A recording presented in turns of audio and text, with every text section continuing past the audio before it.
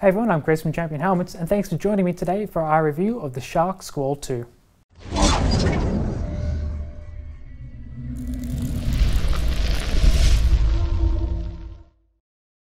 So thanks for joining us for our review of the Shark Skwal 2. Now the Skwal 2 is going to be a full-face sport touring helmet, and it's going to be an improved version of the original Shark Skwal. So they have made a few improvements, and I'll point them out a little bit later on. But when it comes to the Skwal 2, there's going to be two major themes, and the first one's going to be value, and the second is going to be LEDs. So I'm going to speak a lot about value and quite a bit about LEDs with this helmet, because that's really what I think defines it. So the value. This is going to be an entry-level helmet at $260 US RRP, so definitely entry-level, and it's going to just be full of value. And yeah, be prepared for me to say the word value quite a lot throughout this review. But yeah, everything just has that feel to it. And then with the LEDs, a special unique aspect of this helmet. So the LEDs are going to give you better visibility, they're going to make you look cool, they're going to pretty much, make you a safer rider. People will be able to see you better. I think that's a great feature of a helmet, really. Something that I think could be really integrated into more helmet designs. So if you want to see more Shark Skwal 2 designs, or you want to see reviews of similar helmets, make sure to check us out on YouTube, Champion Helmets YouTube, and that way you can stay up to date with everything that we're doing. So first of all, the shell. So the material is nothing too shocking. It's polycarbonate, which is what we would expect for an entry-level helmet like this. It's not the best material. Fiberglass and carbon fiber are definitely stronger and lighter, but polycarbonate is still good. It's got great shock resistance and all that stuff. It's just going to be better suited to an entry-level helmet. And it will weigh a little bit more. Speaking of weight, this helmet is going to weigh 1,550 grams, which was surprising because on the helmet, you might be able to see at the bottom here, it's listed as being 1,470 grams. Very small text though, not sure if you can really see that. But yeah, so Shark may have fudged their numbers by about 100 grams. It's not too bad. You see it a lot with helmets, but yeah, I prefer 100% honesty from a manufacturer. Just my opinion. Further, it's going to be available in two different shell sizes, and yeah, that's about it. So it's going to be a pretty good weight overall. It's quite average for an entry-level helmet, especially made out of polycarbonate. It sits quite well amongst its peers. So let's move on to safety, because that's a pretty important feature of a motorcycle helmet.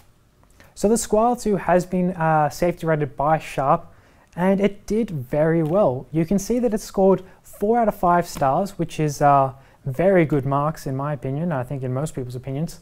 And especially for an entry-level helmet, I think that speaks volumes about this value-orientated helmet. It is going to be very safe. You can see the only places it was really let down were on the sides where they tested. And even there it scored kind of like average, like in the yellows. So that's not at all bad. I'm quite pleased with that result. And it goes to show that the helmet will stand up pretty well if you ever need it to. But if you want to avoid that, the Shark actually has LEDs in it, like I've mentioned before, and you can see them here. I'll show you how to turn them on. There's a little kind of like button, here it is, sorry. So you just push that on. And you can set it to different settings, of course. So you have on, pulsing, and off. So settings are on. And you can see them here on the top, on the chin, and also underneath the spoilers. So it's pretty cool. You can get about a day's worth of continuous light out of these, a bit longer if you set it to pulse, and you can charge it with a USB cable. So this is a great, unique feature of this helmet, and I really like it. So onto the ventilation, and of course we'll start with the chin. You can see this vent here on the chin. It's going to kind of crack more than it opens. You can maybe see it better like that. And then when it is open, it's going to vent only onto the visor via these vents here. So we'll close that up, and then we'll come to the top. You can see this is the only inlet on top here, controlled via this slider on top as well. A little bit stiff, sounds a little bit plasticky, but yeah, it's going to vent into some deep channels in the EPS, which makes up for the small kind of area for the air to get in. Then at the back, it's all going to escape underneath the spoiler here. You can see it better upside down maybe, out this little vent at the bottom. So overall, the ventilation is okay. Not particularly great, but for a value-orientated entry-level helmet, it's going to be fine, and those deep channels really help it out in the end. And further, the vents are pretty easy to open and close with gloves on, which is a handy little plus. So the visor of the Skwal 2 is overall a plus, and that's because it's got some cool features. First of all, it's optical class 1, so it's not going to mess with your vision, always handy when you're riding. Next, it's going to be anti-scratch, and it's going to have 5mm thickness, and that's great for your protection. The best part though is that it's pinlock prepared, and that pinlock is provided in the box. So that's going to add so much great value to this helmet, and it's a good thing for Shark to include, really. It's a bit weird though, because Shark's top level helmet, the Race R Pro, isn't pinlock prepared, and it doesn't come with a pinlock. So yeah, I'm not sure why the Skwal 2 does, but I'm very happy to see it on this helmet. So on the inside of the visor, we do have a drop-down sun visor as well. Let me open it, you can see it. It's controlled via this little toggle slider thingy here, so I'll just press it down and it drops down. Show you that again, just like that. And this is nice and big, it's easy to use. And then the visor itself is going to be pretty deep, it's going to be pretty wide as well, so you get good sun protection with the visor, which is always great. Taking off the visor is pretty easy as well on the Skwal 2, so let me show you how that works. First, you're going to lift it up, kind of unseat it, and then just pull it out. And it does take a little bit of force, so don't be afraid to give it a little bit of a pull when you get into the right position. And then you just kind of push it back on, reseat it, and it fits back in. It's a pretty easy system, sorry. And then we have the Autoseal visor mechanism, and that's going to help to really pull the visor onto the shell of the helmet. And speaking of that, we get to noise isolation. So noise isolation is something that has definitely been improved with the Skwal 2. The aerodynamics of the helmet were worked upon to make it quieter. There's a wind guard on the bottom, and we have that Autoseal for the visor. So all of this has helped to make it quieter overall. And the inner liner also helps to keep it relatively quiet. Considering the price point of the Skwal, it does perform well on noise isolation. So now I'm going to take the liner off, and I'll show you some of those more value-orientated features of this helmet. So get it up on my donuts. First we'll take out the wind guard. Nice and easy to come off. Then we'll get some of these cheek pads off. 2 of them to be precise.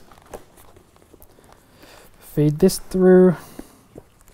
And the inner liner is quite good. It's Shark's 3D inner liner, so it's, you know, it does feel pretty comfortable. And it's going to do a lot of good things. Obviously it's removable, it's washable, it's quick drying, antibacterial, you know, pretty good things to have on a on an inner liner. Then let me push this through again.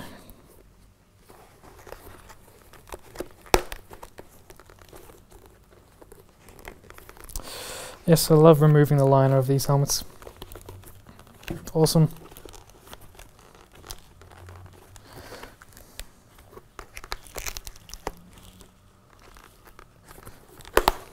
There we go. So pull that off, pull that out, cheek pad down. Then we get here to the top liner.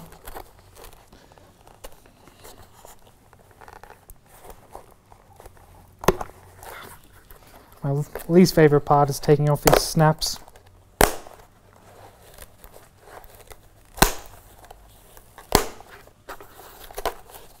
There we go. And then this interestingly just comes off like this. So you have this rather than snaps. You know, quite interesting.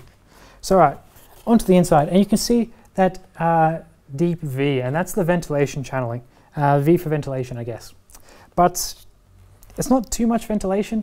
It's not going to offer too much, which is, I think, going to limit the ventilation of this helmet.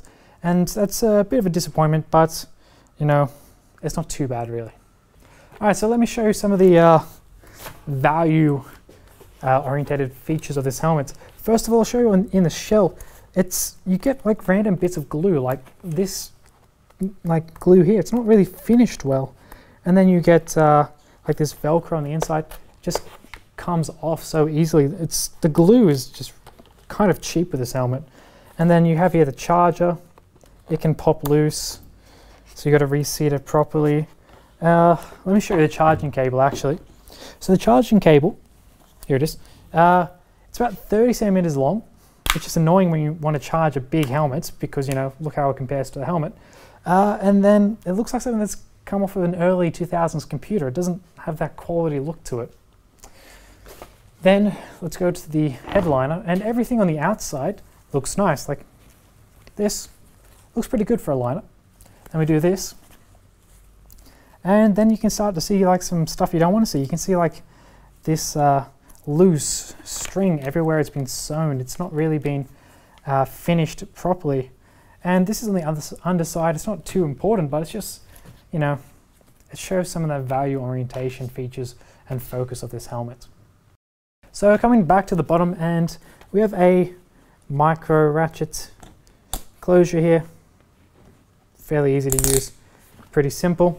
And then on the very bottom, you're going to have space for a sharktooth communication system, which is Shark's own brand of communication system. And it's going to fit into the back, into a slot in the EPS. There's going to be cutouts for speakers in the EPS. And if you want to see a review of the Sharktooth system, you can check that out on our YouTube page. And if you want to, you can get the product bundle with the Sharktooth on our website with the Shark Skwal too. So make sure to scroll down and get a nice deal there. So my take on this helmet is that it's got that great value. It's a great entry-level helmet, and they've just tried to shove in as many different features as they can while still not raising the price of the helmet. And that is great for something that's entry-level. And yeah, this is such good value. I've said it 1,000 times, I'll say it another time, but yeah, value helmet. So yeah, it has a few negatives, like the material, polycarbonate, only 2 shell sizes as well. Ventilation, not super strong. Yeah, and then it's got some good things. It's got like the pin lock provided in the box. It's got the LEDs, it's got the 4-star safety rating. These are all big pluses, and especially on an entry-level helmet. I think that the pros far outweigh the cons when you take everything into consideration. Just make sure that you don't look underneath anything. The Shark Skwal 2, this full-face sport touring helmet is great in terms of value and safety. It's got a lot of great aspects there. And for an entry-level helmet, it's going to be a great option for pretty much any rider around. It's like the LEDs are something that really sets it apart and makes it a special and unique helmet. So this has been our review of the Shark Skwal 2. Thanks for watching, guys. I hope you've enjoyed it. If you did, make sure to subscribe to our channel, Champion Helmets on YouTube, and that way you can stay up to date with everything that we're doing. Thanks for watching.